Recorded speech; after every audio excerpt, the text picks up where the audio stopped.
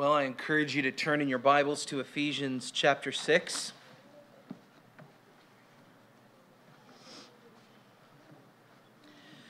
It's good to be with you all this morning as we continue our study in the book of Ephesians.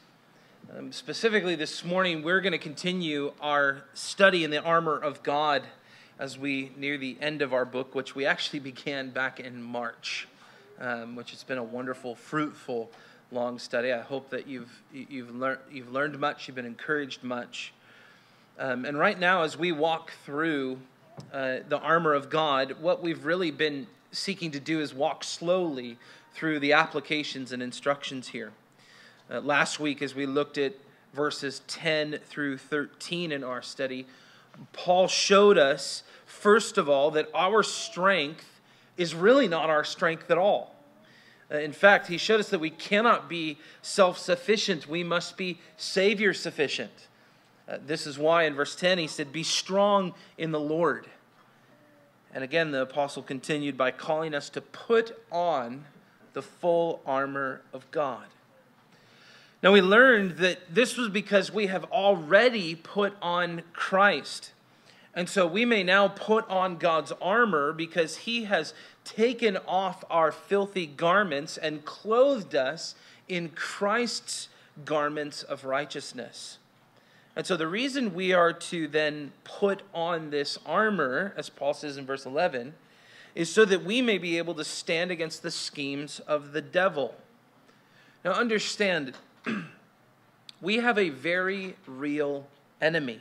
I mentioned last week how our culture loves to downplay that fact, loves to almost to really put Satan into a picture where he seems harmless.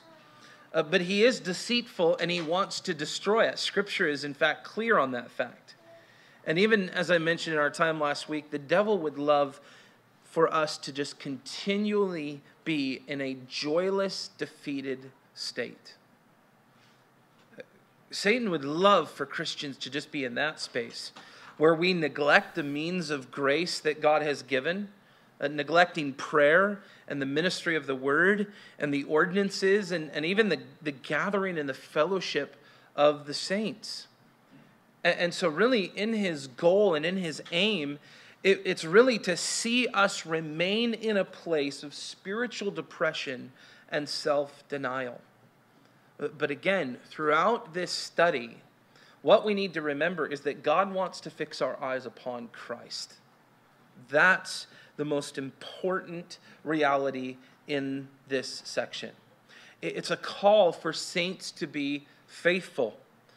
Because again, our enemy would love nothing more than to distract or destroy our faith and even entice us to think the best thing for us is just to walk away from the Lord.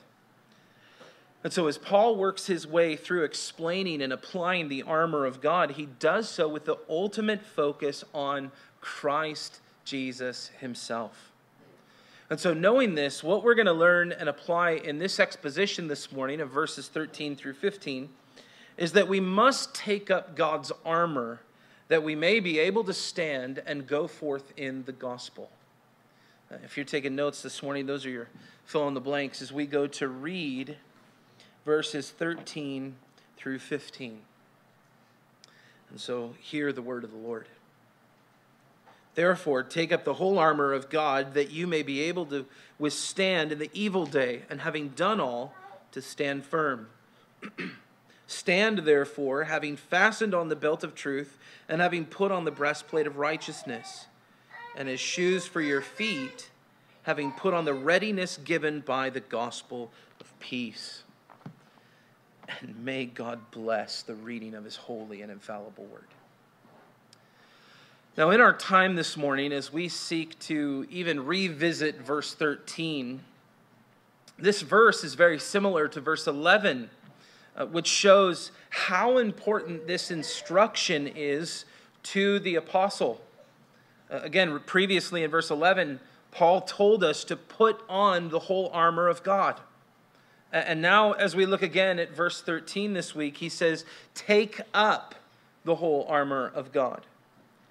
Now, again, I want you to really understand that Paul is telling us to take up what is ours in Christ. The armor is not something one earns with years of training. No, in fact, these things make up God's own armor given to his people that are in Christ.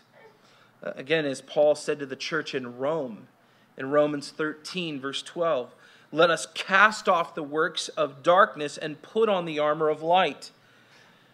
And in verse 14 of Romans 13, he said, put on the Lord Jesus Christ and make no provision for the flesh to gratify its desires. And so in all of this, we are reminded in our text that God wants us to be equipped and clothed in Christ. Really, the Sunday school answer is sufficient for us this morning. The answer is Jesus. And so we're not even to be looking to our own strength. We're reminded from Ephesians chapter 1 that we are to look to the strength and power that is in Christ. Because as Paul tells us, that is what is now at work within us.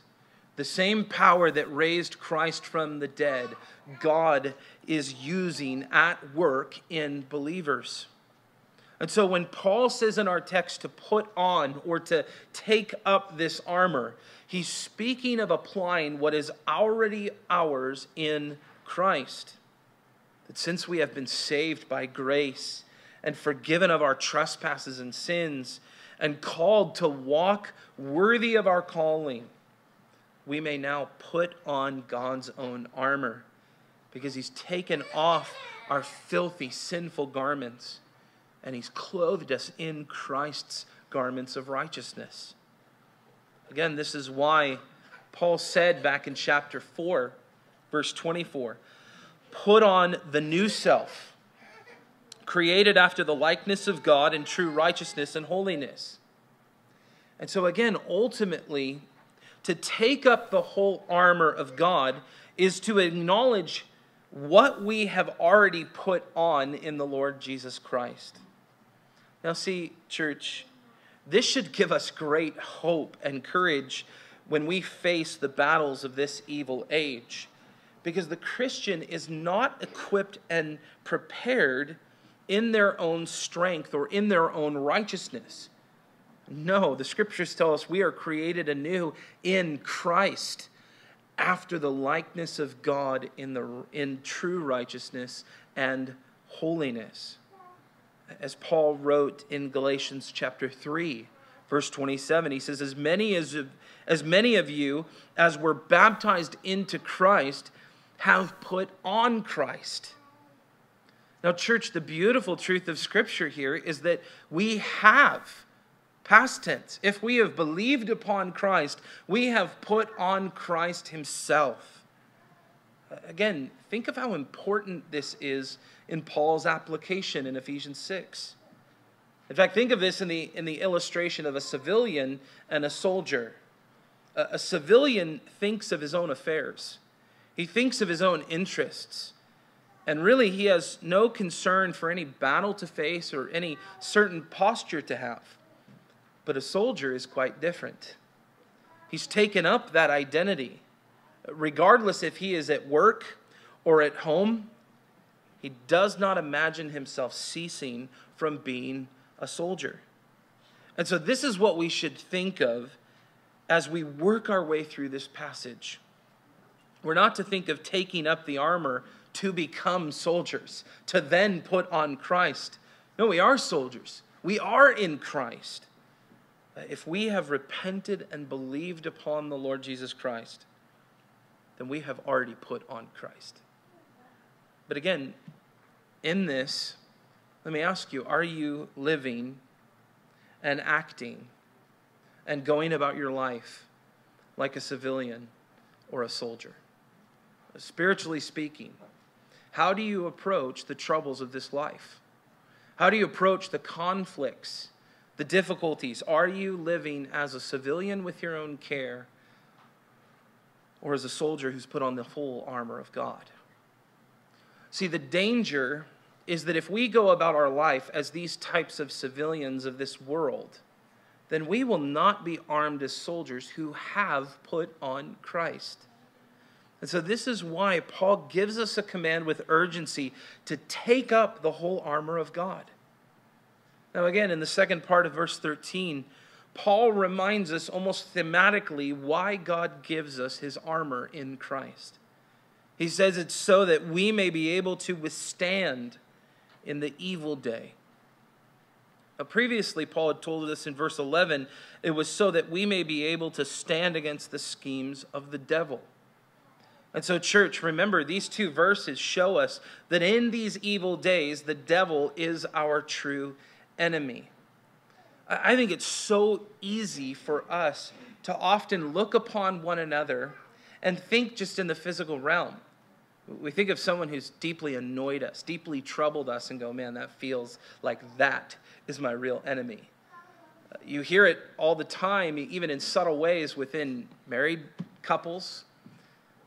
Even with our own children, we think, Lord, this is the enemy you have put in my life. But truly, Paul wants us to understand our true ultimate enemy is one we may not see, but is ultimately after our destruction. And so we need to remember, as Paul outlined in verse 12, we do not war against each other, or even others who even will seek to harm our body and cause us difficulty. No, we war against an enemy that is after the destruction of our very souls.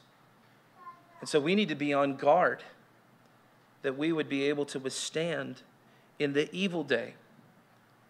Now again, we also learned last week how the scriptures teach that until Christ returns, we are in this evil age and these evil days.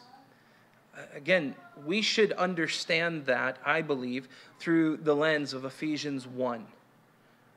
Again, verse 21 tells us that Christ's rule and authority is not only in this age, but also in the one to come. And so even while we are in the flesh, in this evil age, we are not of this age. No, we are of the kingdom of the Son. We are in Christ.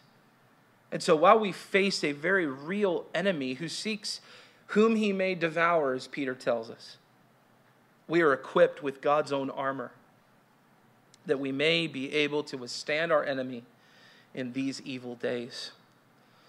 And so, brothers and sisters, in that reality, we must be sober-minded. We need to be watchful. As we have put on Christ in his strength and mind, we must do everything possible to stand firm. Now, when Paul says in verse 13, having done all to stand firm, I find that to be a fascinating and challenging phrase. I mean, certainly the apostle does not mean that we are to do all in our strength. That would, in fact, contradict his words of verse 10 and much of his other writings. But what this does mean is that the Christian must not be lazy. The Christian cannot be complacent or passive. And so what we need to remember, even in the midst of spiritual warfare, no soldier goes out alone. We need the body to stand firm. We must do all, and do all together. Galatians 6 tells us to bear one another's burdens. James 5 tells us to call upon the elders to pray for them, to confess our sin to one another. And Hebrews 10 tells us to not forsake assembling together, even in suffering. And so even if we have to put ourselves in front of the church and be exposed in our weakness and our frailty, we must take our faith seriously. And as the Lord enables us in Christ, we need to seek to do all that we are able to do to stand firm. Again, notice how Paul continues in verse 14. He says, "Stand therefore." Now, already in our study on God's armor, Paul has called us to stand 4 times. Now, this is a call to a certain posture. Truly, if a soldier was to always sit or always lay around, it would be a clear evidence of some problem. Either he is injured, he is lazy, or he's immature. He doesn't understand his post, his position, his enemy. And so as we think about this instruction in the Christian life, the reality, very sadly, is that there are many who claim to be Christians but are not standing. They may appear to us as being wise or being friendly or being present, but we find, even in short amounts of time, that they do not stand.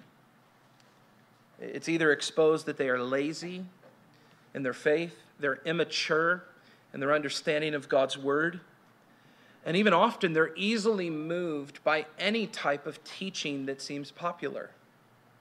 And so sadly in that, what the scriptures tell us is that many of those go off and depart from the faith. They become apostate. And so Paul's instructions and applications here are crucial for us to stand firm. Why? Because we are believers at war. Understand, we are no longer the sinners of Ephesians 2:2. We are no longer those who are dead in our trespasses and sins, following the prince of the power of the air. We are the saints of Ephesians 2, verse 4 through 8. And so the reality is that spiritual warfare is among us, and it is in us, not outside of us.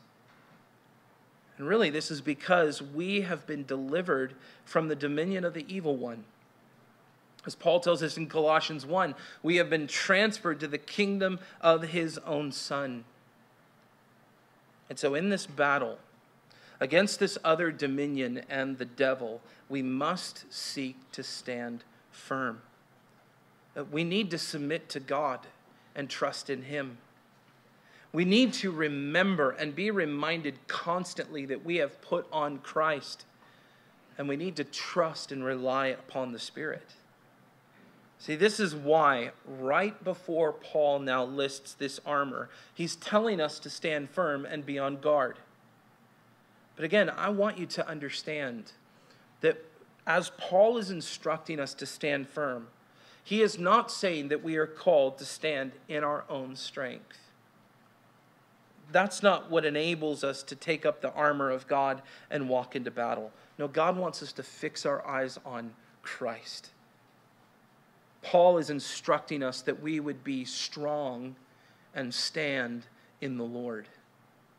And so we look to the strength and power that is in Christ. And so really, as we work through the elements of the armor, we need to understand that every word in this passage should remind us that this is the gracious and sovereign provision of God. These are not things of which we just take up when we choose or when we feel ready to. No, these are the gracious and sovereign provisions of God, of which he is giving himself. And so again, not to discourage us, but to show us the reality of our own weakness, we need to remember we are not strong. We cannot resist the devil. We do not naturally know we are at war against him. And we cannot stand on our own, but by the grace of God in Christ Jesus. And so that is how we have now come to put on the full armor of God, as Paul begins to describe in the following verse. Now, as we look at verse 14, I want you to understand that first, we need to think about these things in light of the Scriptures, really in light of the Old Testament Scriptures. And second, then, we can think of them in light of Paul's language that often points to the reality of his context of understanding Roman soldiers.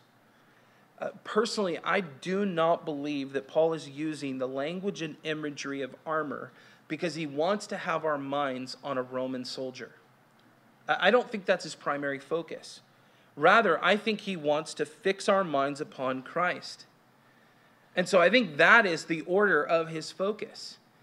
And this seems especially true considering Paul was, as he said in Philippians 3:5, of the people of Israel, of the tribe of Benjamin, a Hebrew of Hebrews, and as to the law, a Pharisee.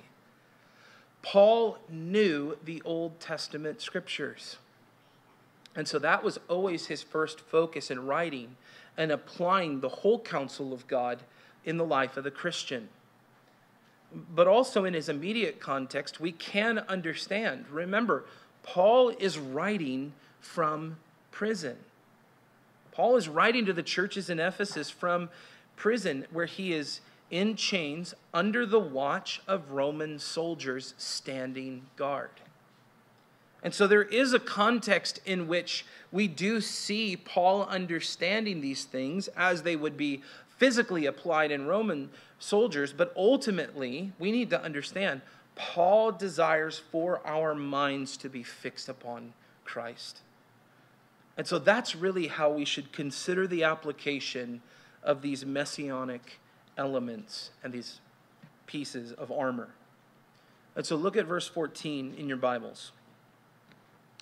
As Paul told us to stand, he continues by saying, having fastened on the belt of truth.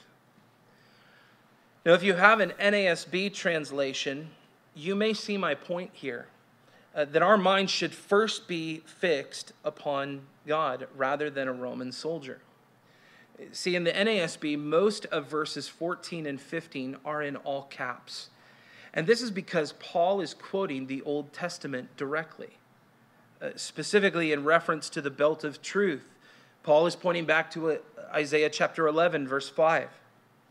And in verse 5 of Isaiah 11, it says, righteousness shall be the belt of his waist, and faithfulness the belt of his loins. Now, in this passage of Isaiah 11, the prophet was prophesying ultimately about the Christ.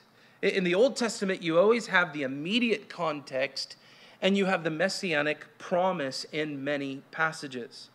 And so as Paul begins to instruct us here in putting on this armor, we're called to understand from the Old Testament that this is divine armor, which belongs to the Lord himself and is given to believers. Again, this is why, as we are in Christ, we must secure ourselves in the belt of truth. Remember again what Jesus tells his own disciples in John 14, verse 6. I am the truth.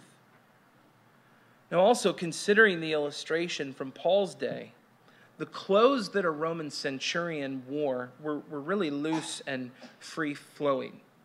And so the belt, as many of us find in wearing one, just held everything together. And this allowed the soldier to move more freely without obstruction as he fought.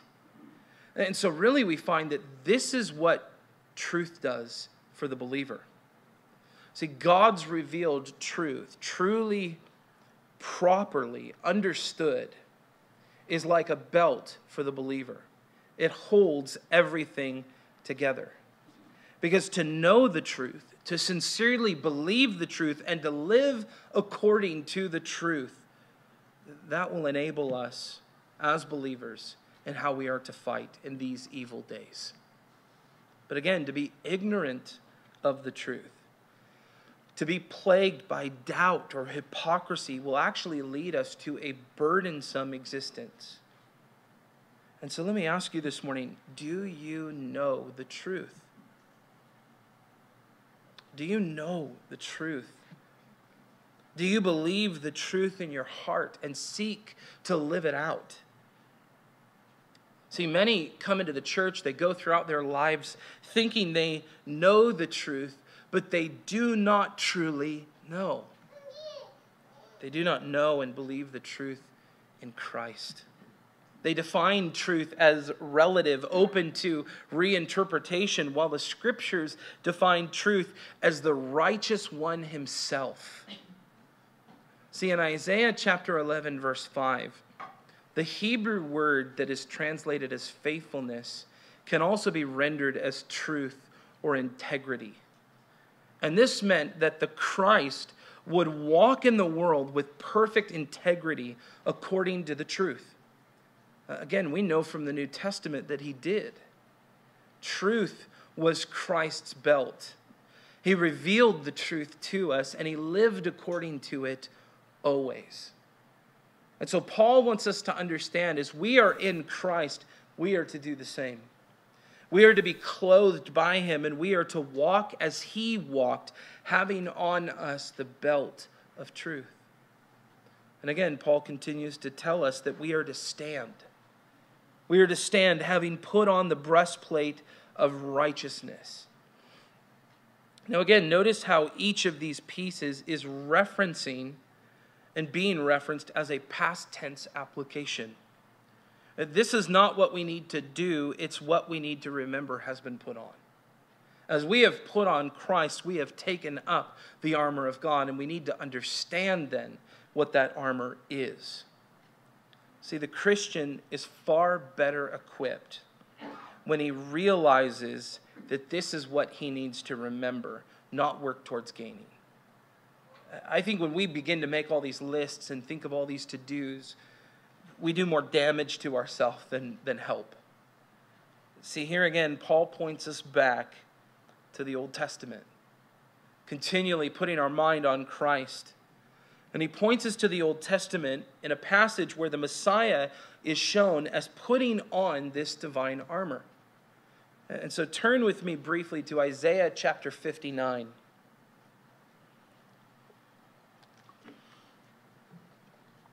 See, in Isaiah 59, the Lord is pictured as putting on certain things to go into battle.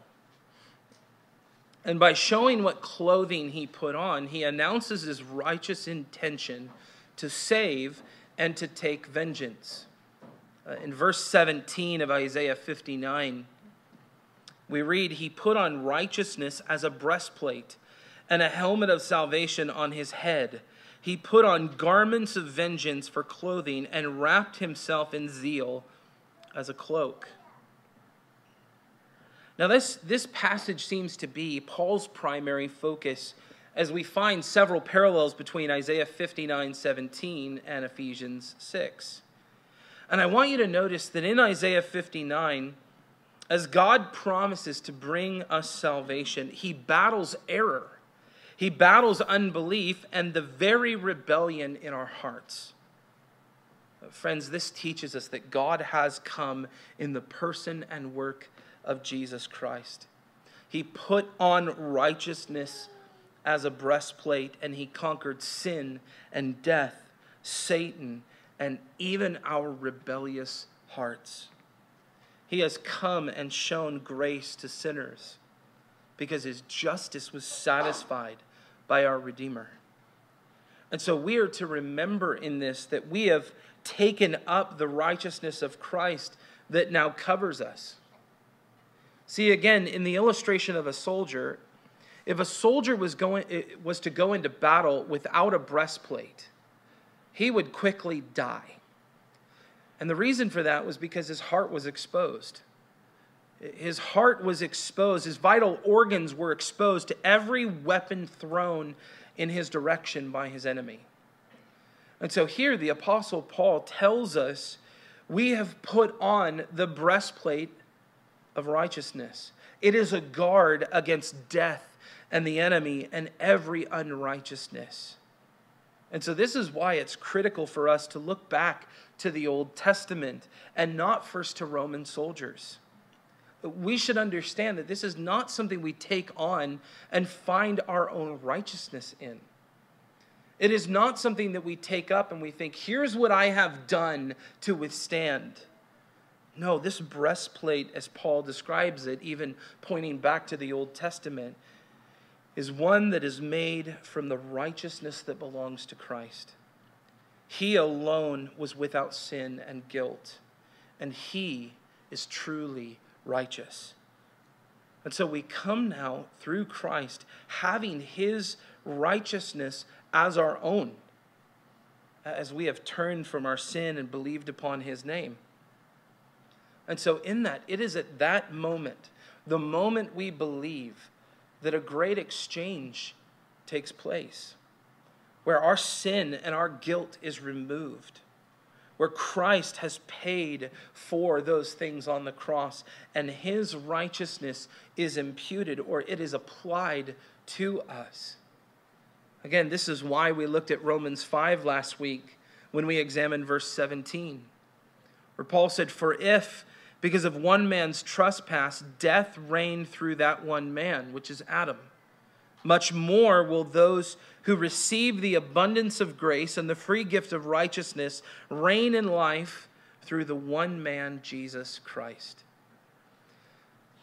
Now, in our passage, Paul is telling us we have put on the righteousness of Christ, which is ours by the grace of God in the receiving of faith. As Paul teaches all throughout his letters, we do not have a breastplate or a covering of our own. No, in fact, we must be clothed in Christ's righteousness to be made right before God. Again, this is another place where we should find great comfort and hope, because it has never been and it will never be dependent upon our ability to clothe ourselves before God, to be perfect in our ways. And so even when our enemy tries to discourage us, reminding us that we are sinners, we may say in our prayers, yes, I was once unlovely and unjust and wretched as a sinner headed for hell. That is what I was, but in Christ, we may say, as Ephesians 2 tells us, but God. While I was rebellious and headed away from God, he was merciful. In fact, Ephesians 2 says he was rich in mercy. He was abundant in being merciful, and therefore he made us alive with Christ. And so by grace, I am saved. Again, in this we are clothed in Christ.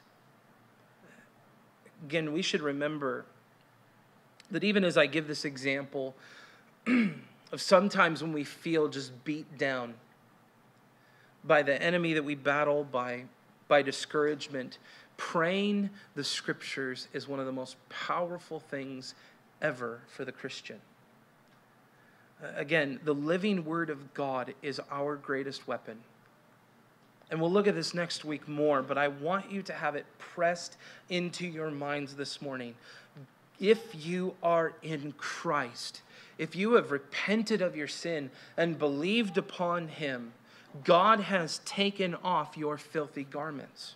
That is no longer how he sees you, because he has clothed you in Christ's garments of righteousness.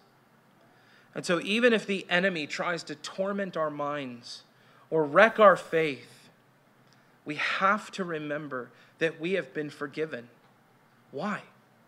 Because Christ is faithful. See, in this, it always makes me think of Pilgrim's Progress. That story where Christian is going on a pilgrimage. And the great enemy there, Apollyon, comes against Christian to accuse him. And he reminds Christian of his sin and his unfaithfulness to Christ, which is exactly what our enemy does. And John Bunyan knew this when he wrote it. In fact, Revelation 12 tells us he is the accuser of the brethren. But I love the response of Christian in the story. When he tells the enemy, in response to his accusations, all this is true.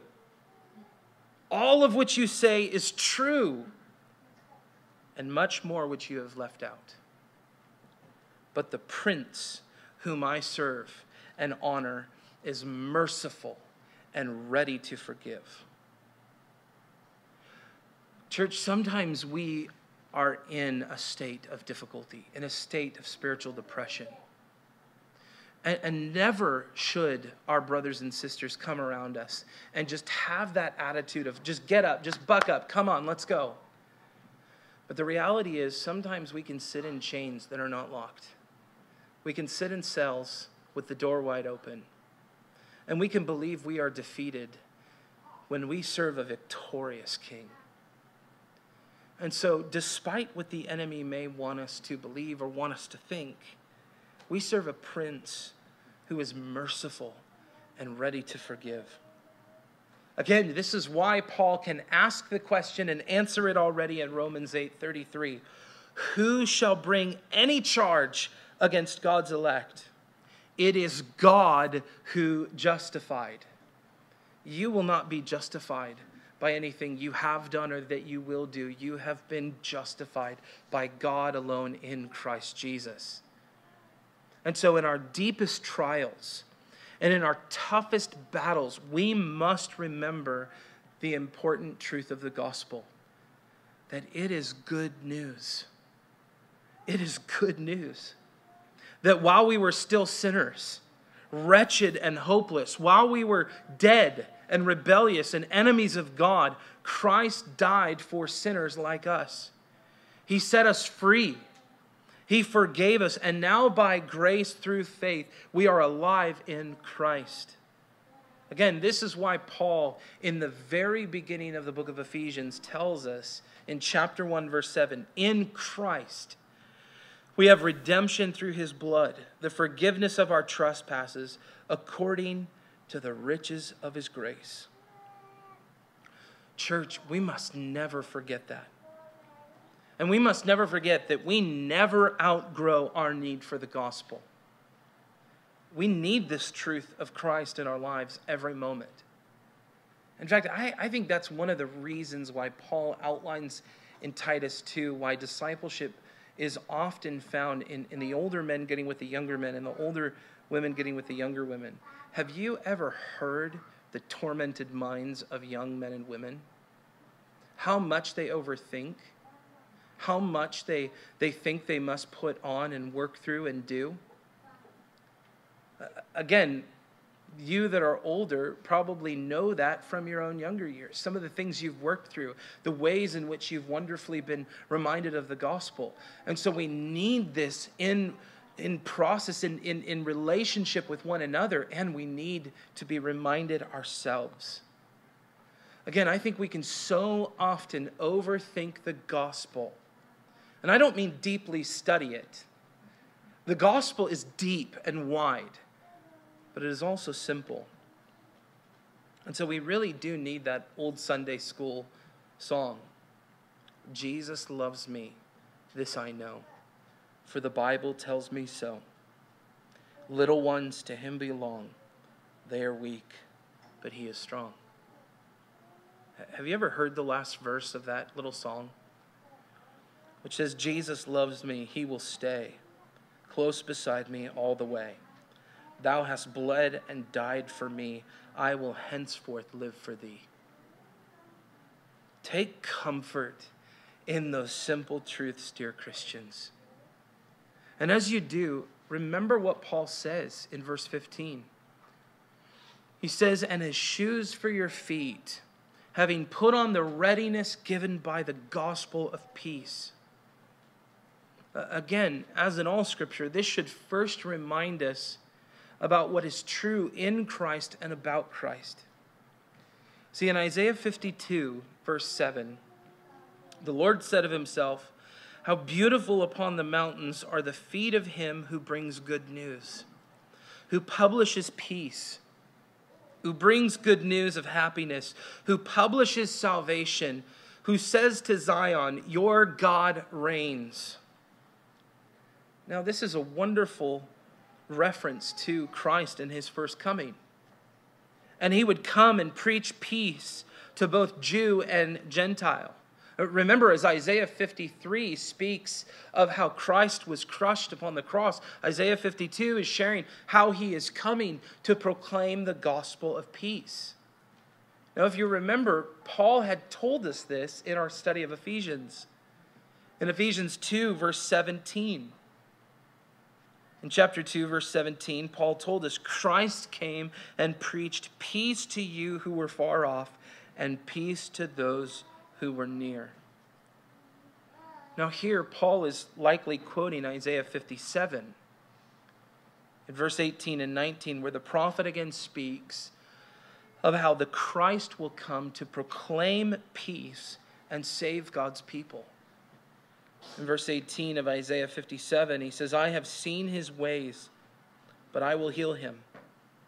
I will lead him and restore comfort to him and his mourners, creating the fruit of the lips, peace, peace to the far and to the near, says the Lord, and I will heal him.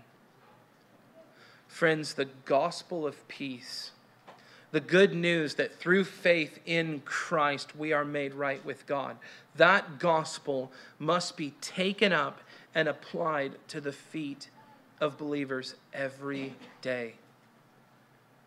And so let me ask you, do you wish to stand firm?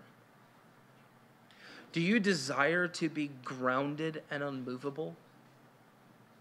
See, I think the automatic answer to that is, well, yes, absolutely.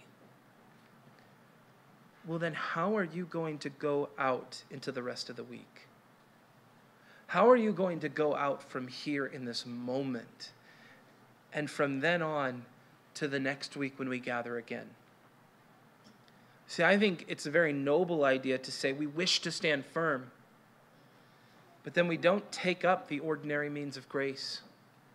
We remain in a type of isolation, not reaching out to brothers and sisters, not taking up the opportunities of the word and of the ministry in order to stand firm even together. And so do you wish to stand firm? Do you desire truly to be grounded and immovable? Then do not forget the gospel of peace. We need to together stand firm upon the foundation of this gospel good news. We need to take this good news with us into every situation, every endeavor, every relationship, every thought, and every action. But we must not leave it behind, but stand upon it always. For Christ has come. He has set us free because he has preached peace to our very souls. See, church, in the following verses, Paul is going to remind us of what to do in all circumstances. And what he's going to start by doing is calling us to take up faith. And so our confidence, our strength, and even our faith, we have to remember, is not rooted in anything of ourselves. It is rooted in Christ alone, who loved us and gave himself for us. And so, brothers and sisters, remember that you have been clothed in the truth of Christ. And so in that, remember his righteousness. Think on his gospel, on the faith of which you have in him, and the salvation that is ours together through Christ. Again, in these things, we may go out into this world facing this evil day, knowing that Christ is victorious. And by repenting and believing upon him, we have put on these things. And so really, if we're not in that thinking, and even if we need reminding, the question for us is, are we putting on Christ? This is Paul's urgent call to the churches in Ephesus, to put on Christ and remember that we go out in his righteousness and his righteousness alone. Let's pray. Heavenly Father, we give you thanks for this morning. And Lord, we pray and ask that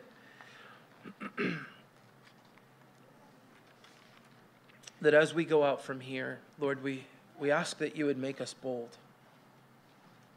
Lord, as the believers even prayed in Acts 4, in the midst of trials, in the midst of rejection, Lord, would you grant your servants boldness to speak?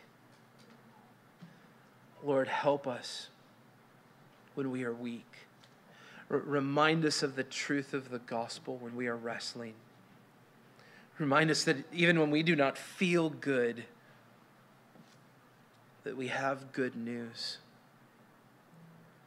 God, we give you thanks that you have equipped us in all these things in Christ. And Lord, I pray that in them, as we seek to be reminded of what it means to put on the full armor of God, God, I pray that it would help us as a church together to stand firm. Lord, I pray that you would keep us from the schemes of the enemy. and fix our eyes upon the Lord Jesus Christ, who loved us and has given himself for us, and even now is seated at your right hand, interceding for us. God, we thank you and we praise you in all of these things. In Jesus' name, amen.